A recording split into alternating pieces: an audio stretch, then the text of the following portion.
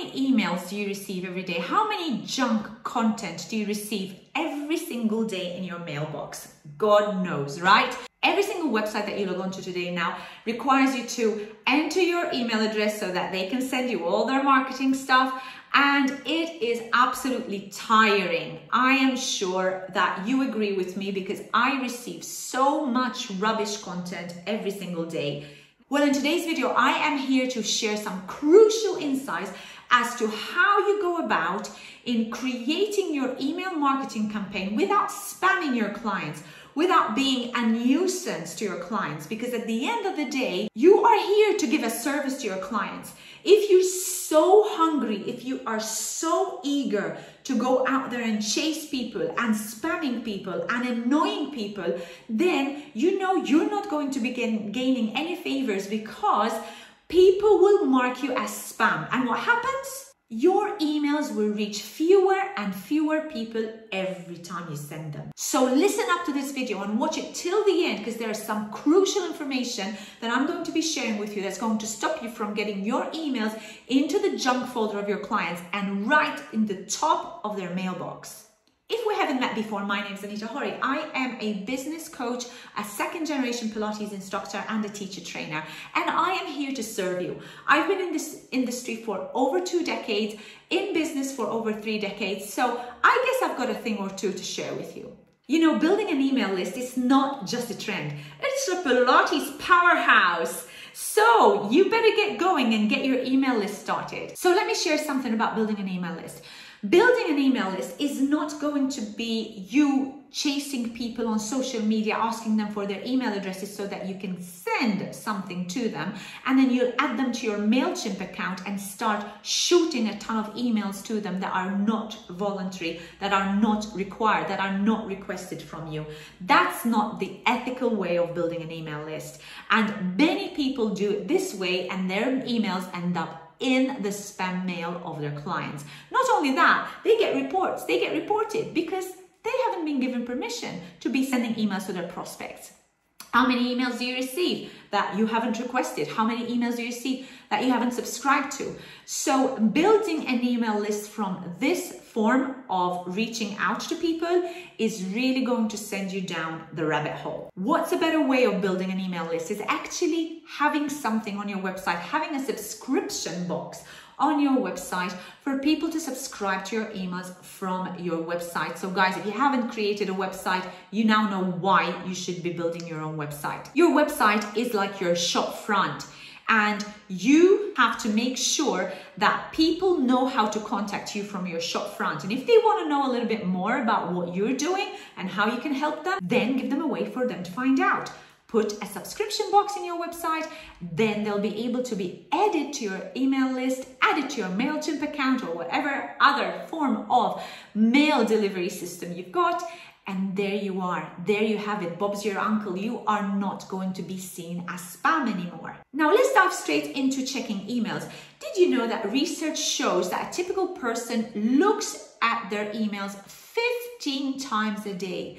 Yes! 15 times a day. So you know that at one point, if you do send emails to your clients, they are going to see it, but are they going to read it? So why should you, as a Pilates instructor and business owner, be looking out to sending emails to your target audience and hoping that these emails are read and somebody someday will catch the bait? Firstly, emails are personal. It's like having a direct conversation with your client.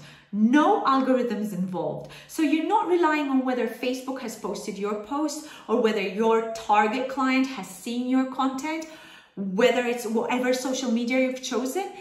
It is a direct link. It's like you calling your client and getting them involved in your daily life, keeping them updated with what's going on in your life. And that's why it's so important that you don't send out jargon, you don't send out rubbish, you don't send out stuff that is not going to be interesting for your clients. Secondly, emails are intentional. Your clients have chosen to be receptive to your emails. So that's going to make them more willing to listen from you, to hear from you, to read your emails, to find out more about what's going on. That's why I've said to you earlier on, there's no point of you just sending junk mail to people who have not subscribed to your email list. This is super important that you understand. Thirdly, your email list is a valuable asset. Your email is yours. It's not owned by anybody else and it's not influenced by any other external changes. As I mentioned, there's no algorithms, there's no paid promotions, there's no reason why your clients are not going to receive the message that you're trying to send to them, because you are going direct to the client, you are communicating direct to the client and not hoping, fingers crossed, on the off chance that that client is going to listen to you. Your clients choose to subscribe to you. You have a direct line, you have a direct link to them, and it's a way that you are communicating with them because they chose to hear from you and not because you're forcing them to listen to you or to watch your videos or to look at your content or to even read your messenger messages or Instagram messages. This is entirely yours, so make the most of it. Fourth, emails build trust. It allows your clients to connect with you. It allows them to ask you questions, and it allows you to have an open conversation with them. They will get to know you better. They will get to know, like, and trust you. And trust leads to loyalty. And fifth, you can reach your subscribers for free. For free, guys. You know that people check their emails daily, so you have got open communication with your clients every single day, and it's not costing you anything. And the most important thing to understand here is also that timing is everything. So if you're there in their lives every day, or if you're there in their lives every week, they're seeing that communication with you. They're starting to see that relationship with you, and they're communicating with you. And if they have any queries and if they've got any questions, it's an open system that you've got with them. And some of you would say to me, hang on a minute, but I prefer social media as my channel. I don't even have an email list, or I don't even have a website. I don't even think this is worth it. I'm just going to rely on social media. You know that social media is an external platform. You own nothing of it. Anytime social media can be pulled down and your client list can go anywhere they like because you have no contact with them. Now, also understand that research shows that buyers are 3 times more likely to buy from an email they receive rather than seeing something on social media.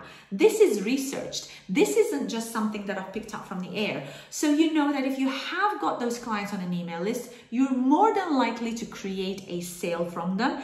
And if they are already clients, you are more than likely to upsell to them. So you'll be selling something extra to them. So this is something that you really need to consider if you haven't got a website and if you haven't got an email list. And finally, it's not enough just communicating with your clients on a daily, weekly, monthly basis by email. You need to give them a reason to call to action.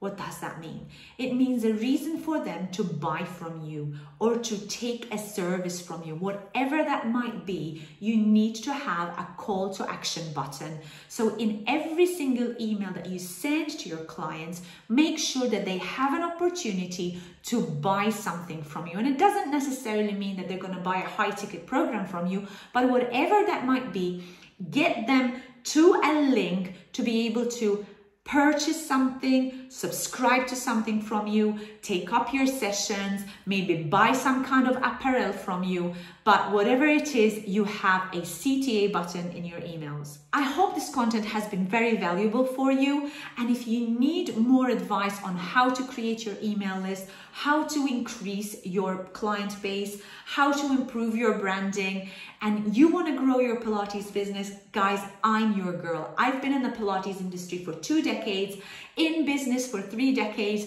and I know a thing or two about running a business. If you want to have a no obligation discovery chat with me so we can start talking about how I can help you.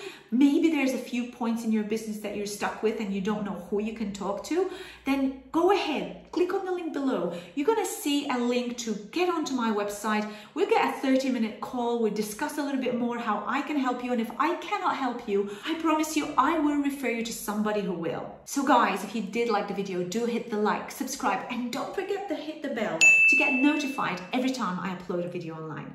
Until my next video, goodbye for now.